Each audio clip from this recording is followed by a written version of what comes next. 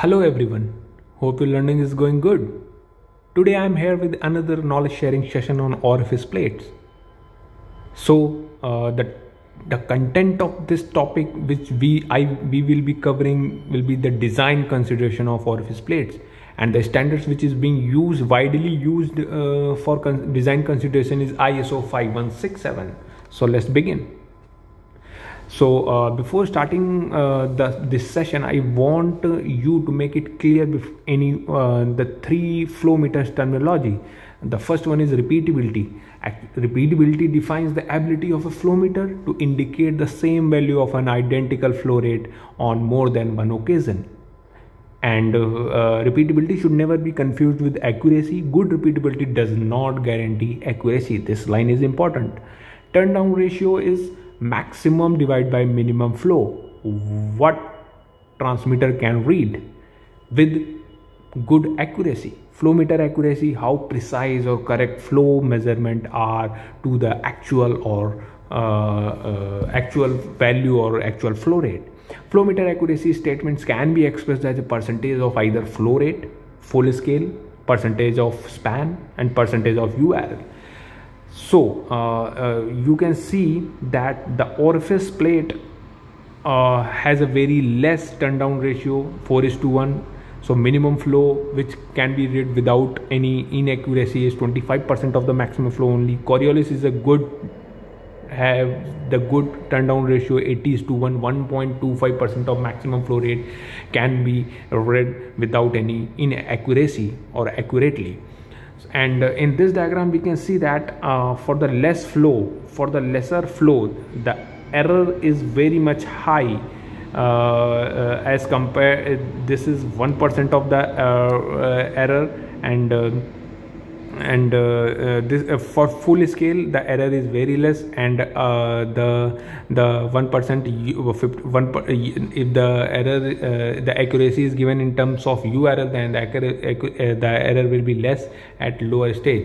So yeah, so we should have full scale accuracy to have a good result at the lower flow rate. So yeah, coming to the next slide, the standards of flow nozzles, Venturies and Orifices are 5 and 6, and this is widely used.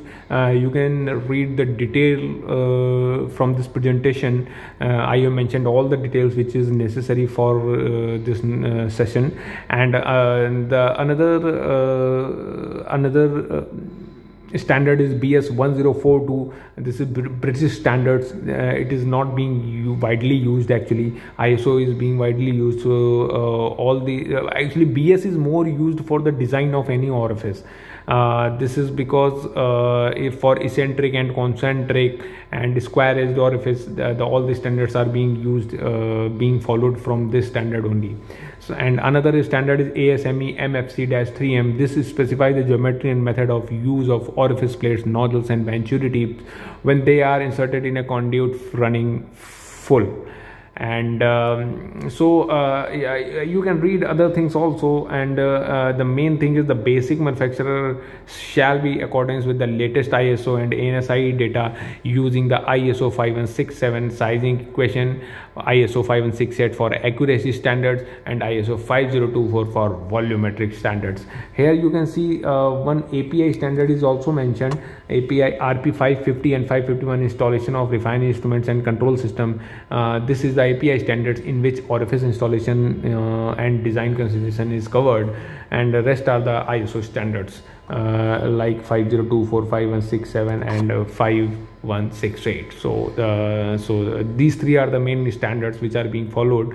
And coming to the next slide, design factor of orifice plate sizing. There are 8 number of factors. First is the size of the pipe. Orifice plate can be used from pipe size of 2 inch to 24 inch.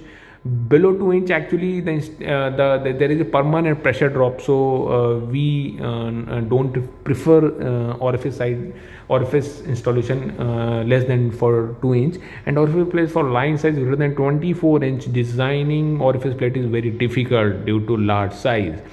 Flange rating design orifice plates are available with different flange rating, obviously from class 150 to class 2500, and this is being in line with ASME B16.36 standards. I will be covering these standards in the coming slide, in the coming session. So generally avoid class 150 rating orifice. The reason is that the strength of the class 150 rating orifice is not as good as we require. So type of the fluid is the third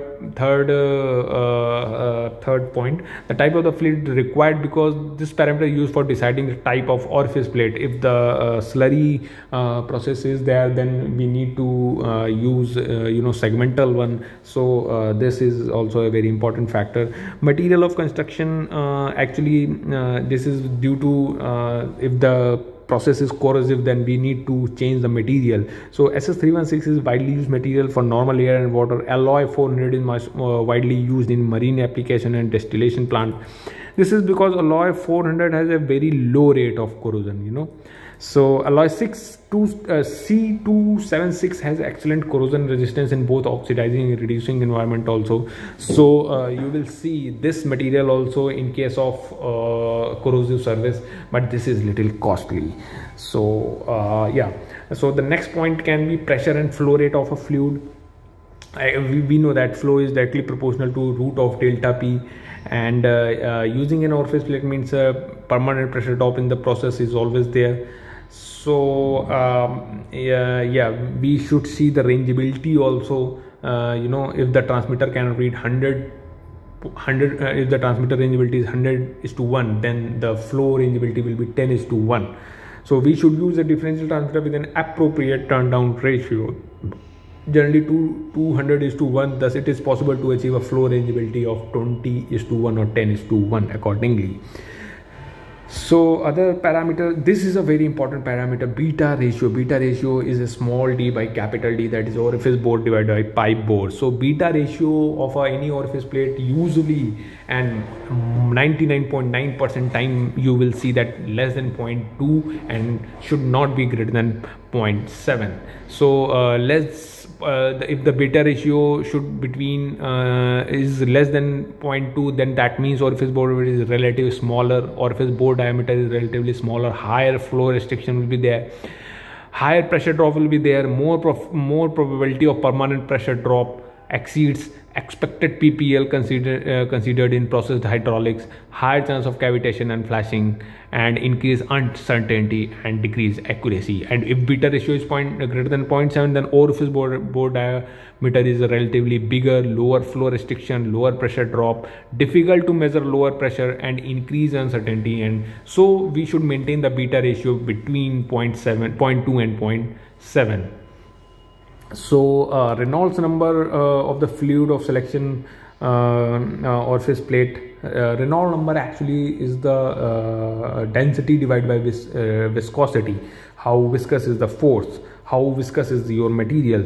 So depending on the Reynolds number, we can see we can define that if the Reynolds number are between 10 to 1500, then concentric orifice type should be used, and between 300 to 12,000 eccentric, and 15 to 900 quadrant, and after that segmental type of orifice can be used.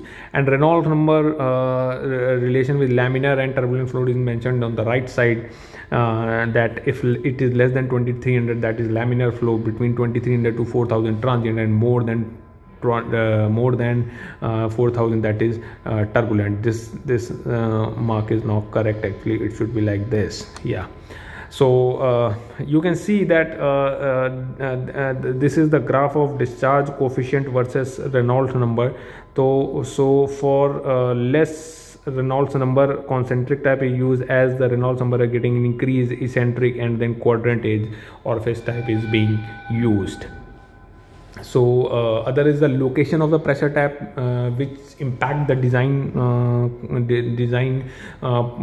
point of the orifice plate. You can see that this is the flange type, and if you are taking the HP and LP tapping from here, immediately from the flange, and from the vena contracta is, if this is the vena contracta point, so LP is from there and HP will be from 1D of the thread. So this is the vena contracta taps. Radius tap is very simple. It should be 1D and half D, D and D by 2. This is called the D and D by 2. And corner traps are, you can see here, these are the flange taps, and here these are connected. So these are the corner taps. Yes, these are the corner taps. So what are the requirement of taps? Flange tap preferred from line size greater 2 inch and larger. Manufacturer of the orifice set drills the tap so that the center lines are in 1 inch from the orifice plate surface, and flange taps are not recommended below 2 inch. So a vena contracta and radius tap, these taps are 1D upstream and downstream tap located at the point of minimum pressure, that is the vena contracta pressure, right? And unfortunate characteristics of both these taps is requirement of drilling through the pipe wall. And the corner taps, if you can see, corner tap must be used for a smaller pipe diameter where the vena contracta is so close to the downstream face of the orifice plate, that is downstream phase would sense pressure in the highly turbulent region. So their corner tap should be used. You can see that vena contracta, this is the vena contracta point. So this and this is the vena contracta, and these two are the corner. Yes, these two are the corner taps, and this is the flange. This is the flange body. So this is the flange taps. And fine. So you can see this is the pressure, and we have a pressure drop, and then some recovery is there. So finally some delta P is always there. So this is the permanent pressure loss. So this is the design consideration of considering the flange tap of any orifice. So now coming to the types of orifice plate, if you can see, the type will be concentric, eccentric and segmental. These are the photographs. This is the concentric holes, this is the segmental, and this is the eccentric, where the center point is not matching with the hole. And if we talk about the edges of the orifice plate, then the square edge, conical edge and quadrant edge. This is the square edge, this is the conical edge, and this is the quadrant edge. You can see that these are some photographs of standard orifice. So yeah, for more detailed view, this is the quadrant, this is the quadrant edge, and this is the conical edge. This is the conical edge. This is the flow inlet, and this is the conical. Yeah, this angle should be 45. So you can see this is the square, live photo of squared edge, and this is conical shape of orifice. So coming to some hydraulic part of the orifice plate, there are 4 type of actually coefficient is there. Coefficient of contraction, the average value of coefficient of contraction is 0.64. These values are considered while designing any orifice. Coefficient of velocity, that should be 0.98, and coefficient of discharge, this is important. Coefficient of discharge is coefficient of construction plus into coefficient of velocity. CD is equal to CC into CV. So this value should be around 0.662. And these are the some theoretical formulas you may read, and all the coefficient values should be less than 1. That is the thumb rule. And the coefficient of resistance is the ratio of loss of head in the orifice to the head of water available at the exit of the orifice is known as the coefficient of resistance. So these are the some theoretical part of while designing an orifice.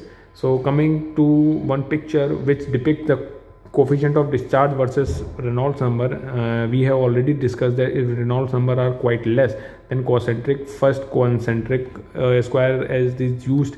After that, if we move towards right hand side, then eccentric, and after that quadrant edge will be used. And if we have a greater coefficient of discharge, then Venturi will come into picture, and after that magnetic flow will come into the picture, and after quadrant edge the flow orifice will come, then Venturi will come. So like this. And if the the Reynolds number are less and coefficient discharge is very high, then integral orifice should be preferred. And like this, we actually decide which type of orifice should be used. So this is the relation between coefficient of discharge. This is a very important factor actually while deciding any orifice plate, type of orifice plate. So I think I covered all the important aspects of designing any orifice plate. And this is all for this knowledge sharing session. I will be covering BS 16.34, the flange standard for any orifice in the coming session. And if you like the video, please subscribe my channel and promote it as more as possible. Thank you.